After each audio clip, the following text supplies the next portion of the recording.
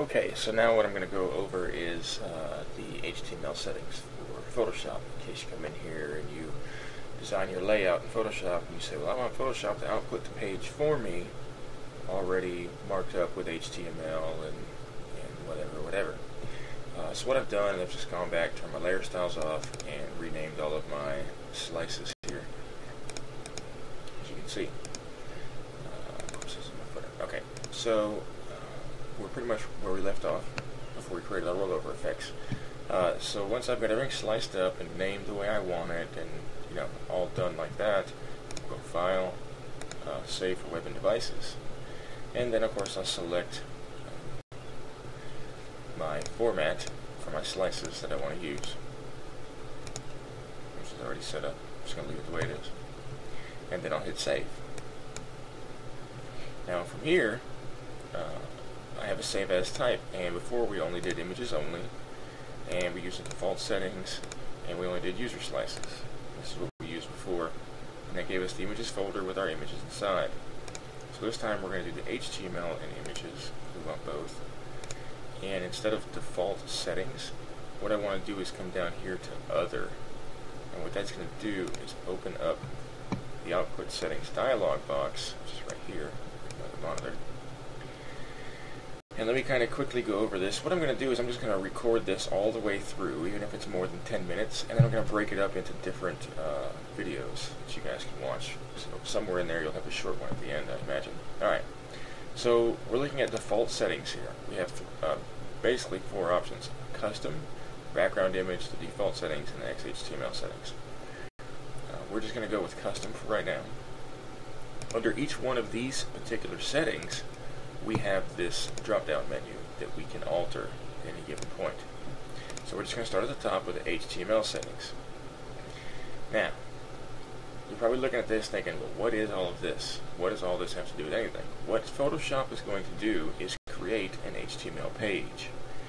And you can adjust the settings for the HTML output that Photoshop creates. You have an option here that says Output XHTML. And you'll see the little pop-up, Generate XHTML 1.0 Transitional Compliant Code. What that means is that basically what it is you have 2 types of language. You have HTML, the hypertext markup language, and then you have XHTML, the extensible hypertext markup language. If I leave this box unchecked, then all of these options down here are adjustable, as well as these down here. They're all adjustable. I can change any one of them. And the reason for that is because with just plain HTML, my tag case, for my HTML tags, can be any one of these options. It can be uppercase, and then they give you an example with the body tag. The body tag is all in uppercase letters. It can be mixed case with a capital B and the rest of the letters, in lowercase. Or the tag can be all lowercase letters. With HTML 4.01, the tag case does not matter. You can use, uppercase for the opening tag and lowercase for the closing tag, and it'll still work. You can use uppercase for the opening tag, mixed case for the closing tag, or any combination of these for your tags, and it'll be just fine. It's not going to matter. Same with the attribute case. The attribute case can either be uppercase. There's an example with the row span attribute for a table row tag. There's the mixed case, capital R and a capital S. There's your mixed case with initial lower. This is also known as camel casing, where you have, the first letter lowercase of the first word, and then the first letter uppercase of the second word, and then the first letter uppercase of the third word, and so on and so forth. It's called camel casing because you go low, then high, then low, then high, then low, then high, like upside camel. Or you can just do lowercase. You have all these options available to you with HTML. I can indent my lines a number of spaces or by tabs, either way.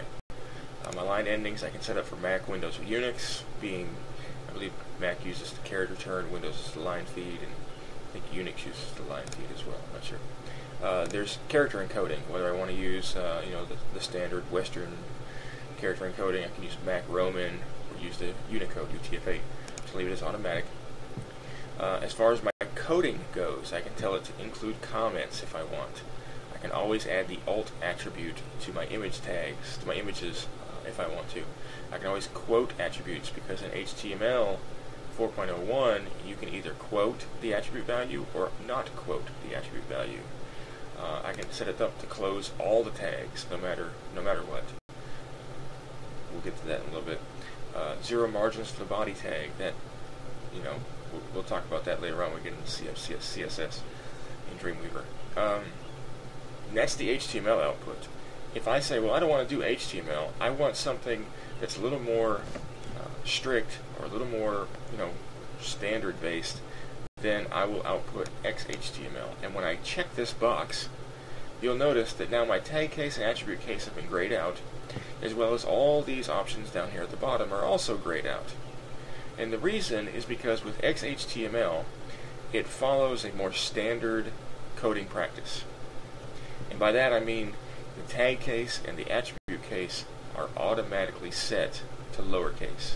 You can't change it, because with XHTML, your tags and your attributes have to be lowercase. They absolutely have to be.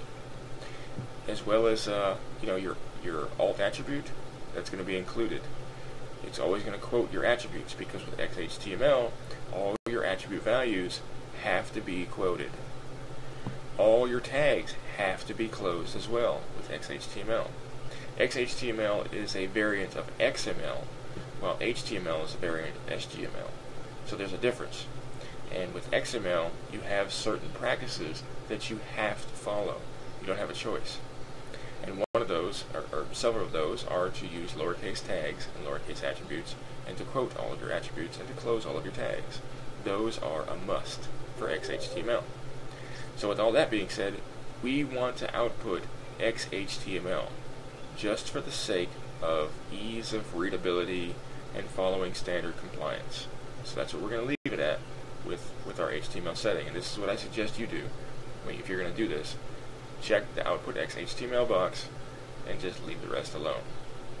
Okay? Alright, let's go on to the next one. Slices. This is the settings for our slices. You'll see you'll have two slice output options. For some reason, Photoshop by default makes a web design bad practice, a web design no-no, and that is to generate a table output for its slices. Now you might not know what I'm talking about or whatever, so what I'm going to do is I'm going to leave this the way it is, save this out as a table-based layout, come back and change it to generate CSS, explain this a little more in detail when I do that, and then resave it out as a CSS, and then you'll see the difference. We'll look at the source code and you'll see the difference. Okay, so we're going to work with a table. You have empty cells. It specifies how to treat empty non-image cells in the HTML table.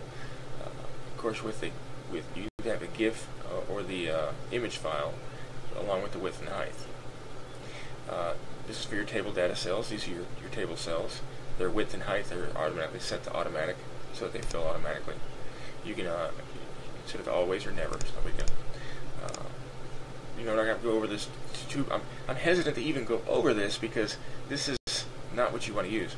And then you have spacer cells, which are basically they're self-explanatory. They're spacer cells. They fill gaps. They're just empty cells with nothing in them, and they fill the space. All right, default naming, default slice naming. Okay, when we were naming our slices a few videos ago, we looked at how the slice got its name by default. And we talked about, slices were named vector test _01, vector test _02, so on and so on and so forth. And the reason they get that is because in my output settings, I have it set up by default. This is just the default that Photoshop comes with. It starts off with the document name. And I can take this drop-down menu, and I have all kinds of options that I can use to name my slices. I'm not going to change anything, but you can see it starts with a document name, and then it adds an underscore. Of course, I can change that to either a hyphen or a space or whatever. And then it's going to add the layer name or the slice number, and that's where we had, as the example, my file _01. And that's what we had. It was vector test, because here's our file name, vector test. We have vector test _01, 02, 03. So if you don't like the way that's named, you don't like the way they're named, you can come in here and change it and make it, something different. However, if you say, well, I don't want it to name it anything at all, and I come in here and I just say none, none, and none, you're still going to get, for some reason, an underscore. So it's going to name it something. So let's see if I can put that back. So I want to change it. Underscore, and then I have to go here, slice number 01, 02, 03. Okay, so that's slices. Like I said, we're going to leave this at generate table, and I'll show you that. Then I'll come back, change it to generate CSS.